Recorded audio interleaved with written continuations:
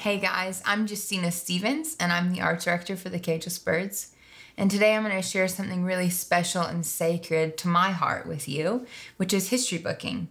Now, history booking is essentially just keeping a visual journal with the Lord. Many of you may keep just a written journal with Him, recording your dreams or your conversations with Him. But a history book is actually taking that conversation and putting it in visual terms with the Lord. Many of you may have bought a leather-bound journal from our Cageless Birds leather goods department and are excited to take the journey of communing and even contemplating the goodness of God through history booking. This is a practice that I've done for the past 15 years, and it's been a real lifeline for me as a creative. I am a trained artist, but you don't have to be a trained artist to keep a history book. Many of you might feel a little nervous about the idea of creating art. You might not know how to mix color or make beautiful marks. So rest assured, part of what I'm giving you today are 4 lessons on actually how to make beautiful, confident marks, mix colors, and just create and generate something actually from your heart. So this is going to be the first of 4 classes. Today I'm going to open up a fundamentals class for you. So we are going to learn how to do some types of drawing, some types of color mixing that gets you confident and ready to actually embark on this journey. And then after this, we have 3 more lessons full of ways of contemplating with the Father, ways to rejoice, ways to process what's going on in your own world before Him and with Him. So if you're ready, open up your history book and we're going to get started with our first lesson.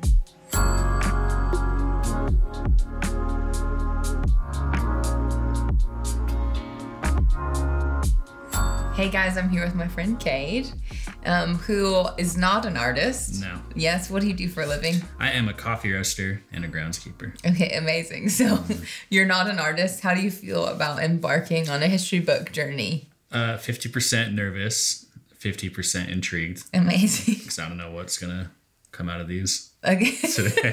These. Yeah. Good. All right. So we're just going to go ahead and dive right in. Cool. And I'm going to start with a drawing lesson with you. Great. So we're going to start with something called a blind contour. Mm-hmm. And we're going to blind contour this plant here. So let me just tell you a couple of boundaries for a blind contour. The first thing is it's one continuous line. Mm-hmm. The second thing is that you cannot pick up your pen or pencil. So it stays down the whole time. It stays on the whole time. So Okay. once you make contact with that piece of paper, your pencil or pen doesn't come up until you're done with the drawing. Okay. And this is the wildest part, is that you cannot look at your page. So I have to stare at this So you have to stare at this the whole time. So you're making complete eye contact with the object that you're drawing. Mm-hmm. And you're actually going to marry your hand and your eyes. So what I mean by that is sometimes it really helps to take your non-drawing hand and kind of put it down here so you don't cheat. But you're going to really slowly, the goal of this is a very slow practice. Okay. Trace the shape of this plant with your eye. And as your eye slowly moves across the surface of this plant, your hand's also moving. So I'm going to demo it for you. Okay. And then I'll stop maybe after a couple leaves and we'll finish it together. All right. So, okay? Yes. So for all of you at home and for you, you have to use a pen. Okay. So don't use a pencil. You're not going to go back and erase this. Part of the fun and the best part is that it's permanent. So use a pen. Everyone say, I will use a pen. I will use a pen. Okay, amazing. All right, so I'm going to start right here looking at this guy. And my eyes moving really slow. So this is a great moment for you to take a deep breath. I'm looking at the plant. I'm not looking down at my paper, even though it's really tempting. And a lot of people want to like rush through it and like just do this. That's not a blind contour. A blind contour is slow, methodical, and you're actually teaching yourself, look at this object, slow down and receive it. So that's our goal really today. It's not to make the prettiest picture that you can. It's actually to slow down, to take a deep breath. You can practice inviting the Holy Spirit. You You can go through your grocery list in your head. Whatever pops in your mind, don't try to like make this some sort of serious meditation. We're actually just going to cultivate fun. That's awesome. And slowing down a little bit. So I just did one leaf up a stem here. And again, this might not make any sense at all visually, but it's looking cool. Okay, so you can see there's some shapes happening, but again, I'm moving really slow. So go ahead and open your history book. Open up your history book. I know you're just gonna break the ice here on your crispy, brand new book. Look at that. To ask a question. Yeah. So my eye and my hand are moving at the exact same speed, and I'm basically trying to translate what I'm seeing to the movement of my hand. That's correct. Right? That's exactly right. So grab a pen. Great. All right, and we'll take like 5 minutes to do this. So you guys grab a plant, grab any sort of object that might really seem interesting to you. You could do a teapot. You could do your watch. You could even do your hand if you want to hold it there and really respond to that. But anything, you can put on a 5-minute timer, and we're just going to do this together. Take breaths, have fun, and give it a try.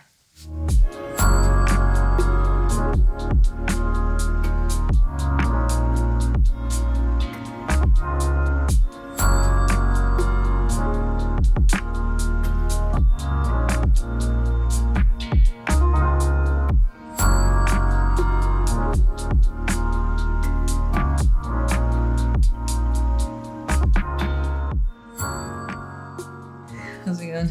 Oh yeah, you're doing great. I'll look down again. It's looking like a money plant.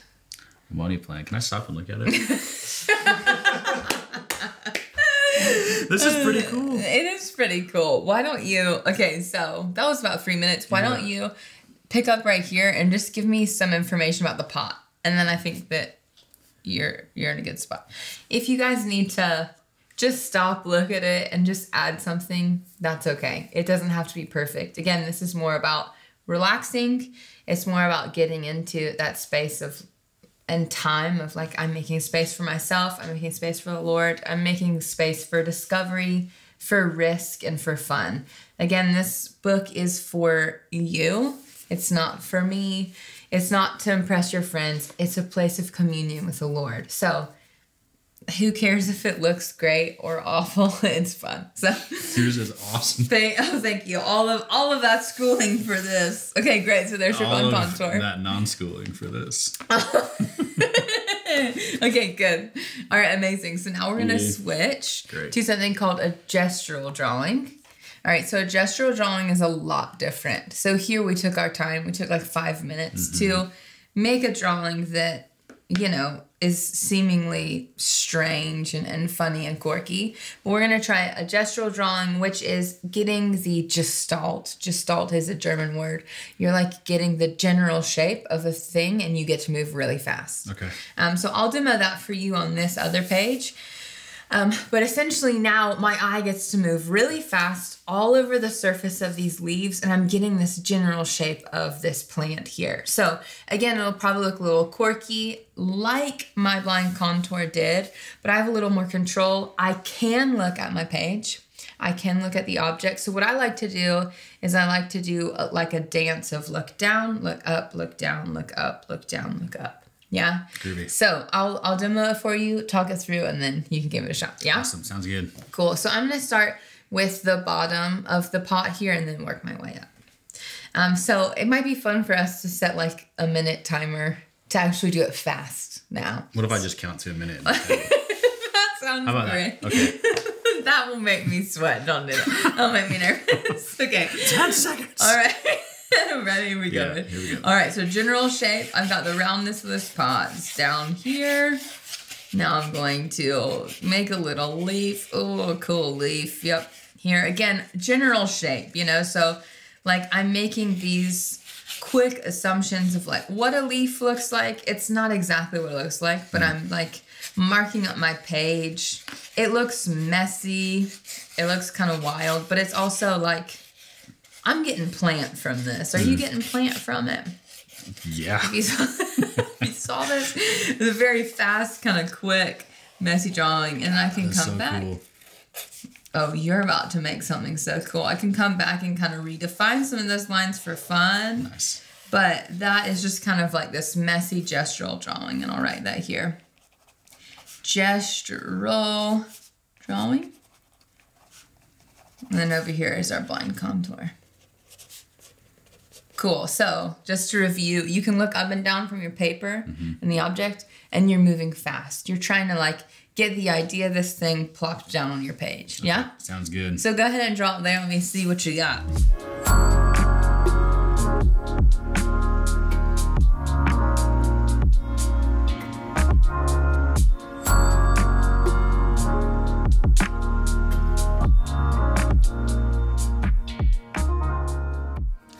Alrighty. So start at the pot and then work your way up. Sounds good. Here we go. Oh, yeah.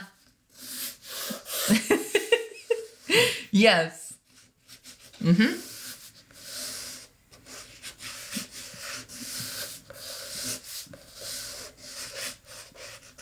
Mm-hmm. This is bonkers, but I'm going quick. It's wonderful. And let's add some dirt right there. I love it.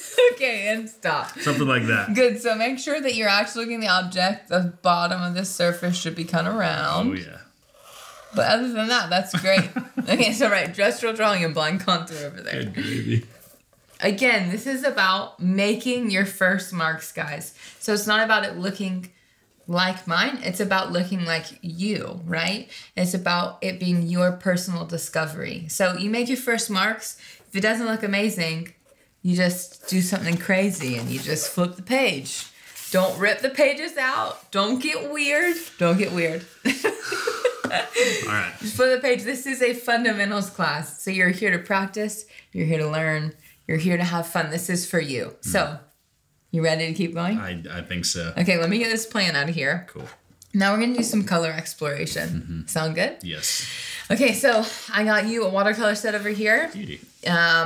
So you need a watercolor set. You need a pen or pencil. You need some brushes, which you could get at like a craft store anywhere. I have a little mixture of different round tip brushes and filbert, which just means kind of like a square. And then you need a watercolor set, water, and your history book or some sort of watercolor paper. So we have everything we need. And we're just going to do some mixing of color, which is really fun and simple. Do you remember like in kindergarten when they told you about the 3 primary colors? Vaguely. Yeah. Do you remember I remember more them? of the mixing than the actual primary The colors. mixing. Okay, so the first primary color is red. So let's just put a swatch of red, which my watercolors are kind of dirty, but let's put a swatch of red on our book. Just start marking it up. So get your primary colors down on your page. So we've got red, we've got yellow, and blue. So red, yellow, and blue with tints and shades, which are adding a little white, which will be watercolor. For watercolors, it's just adding water and then adding black. So you're going to make shades. See, this is fun. I'm already having a good time. See, look at this. All right, so you're just going to plop some of those colors on the page. You've got a nice little diagonal shape here going. I think that's nice. Thank you. You're welcome. Okay, so what is like one of your favorite colors? Like seafoam green. Seafoam green. First one that comes to mind. Any thoughts on how you'd mix that? I think like yellow and green and blue. Yellow and green and blue. Yellow, green, and blue. Yeah.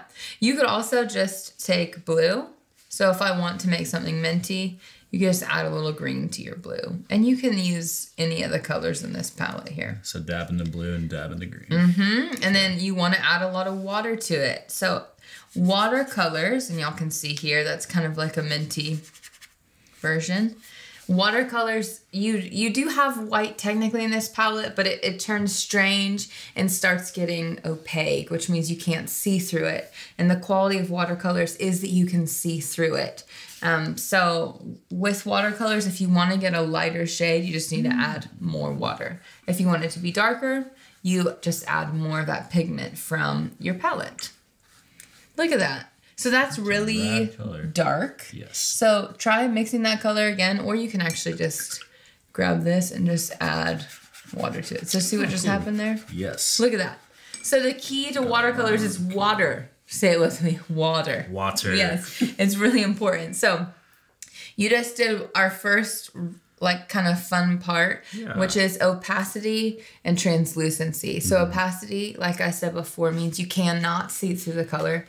And translucency means you can see through the color. So this swatch I did here is very opaque or very translucent. Translucent. Yes. Cool. So what I'd love for you guys to do is mix a color. Mix a color that's interesting to you. So if you want to mix purple, you're going to mix red and blue. If you want to make some sort of green, try mixing yellow and blue together. If you want to make an orange, try mixing red and yellow together. So mix that color and make it really, really powerful. And when I say powerful, I mean like pungent, full of color, and make the most opaque version of that color you can on your paper. So I'm going to do that right now.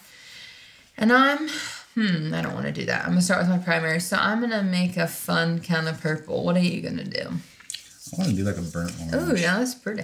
That's pretty.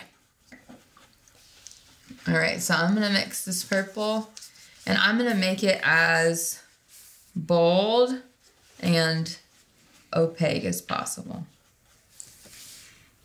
And then right next to it, I'm going to put the most translucent version of that color I can right next to it. So there, check that out, kid. The most opaque version, the most translucent. I want to touch your sweater. Oh my gosh, so opaque. And then translucent. Dripped, but I'm not mad about it. No, that's nice. Is cool. See, and that's the glory of watercolors there. That's not as pretty. See, you're already falling in love with the glory of watercolors right now. So rad. Okay, cool. Now give me the most translucent version of that color that you can get. Cool. So probably a bit more yellow.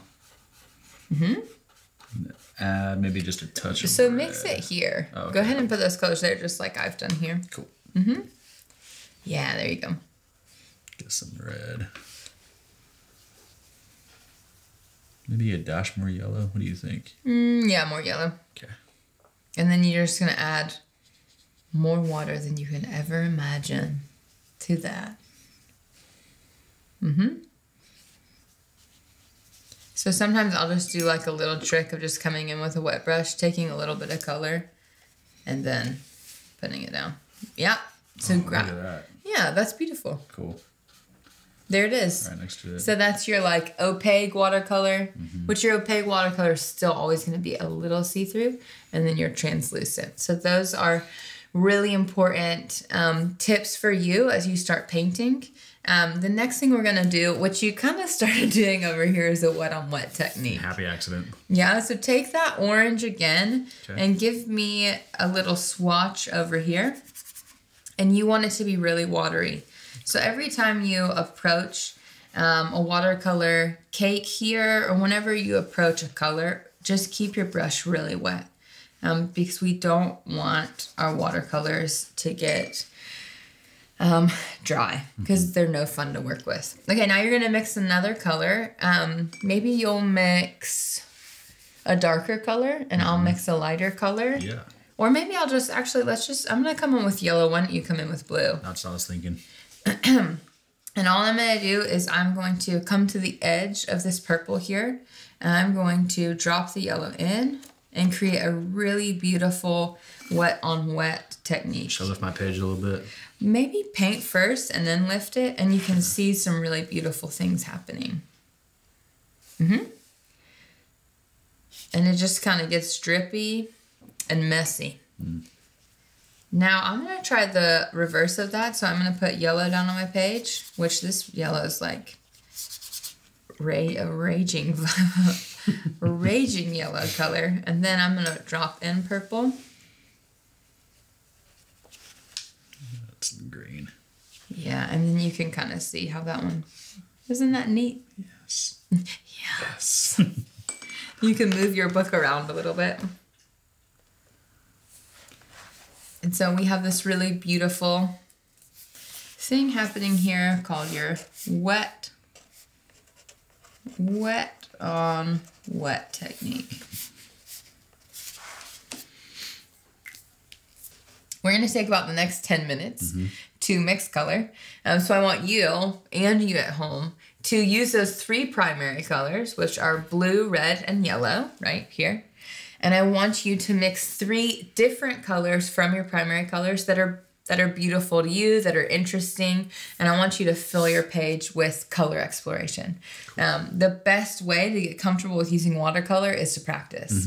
So let's take 10 minutes and let's fill this page with different swatches of colors that you've mixed. Nice. Yeah? Into it. Okay.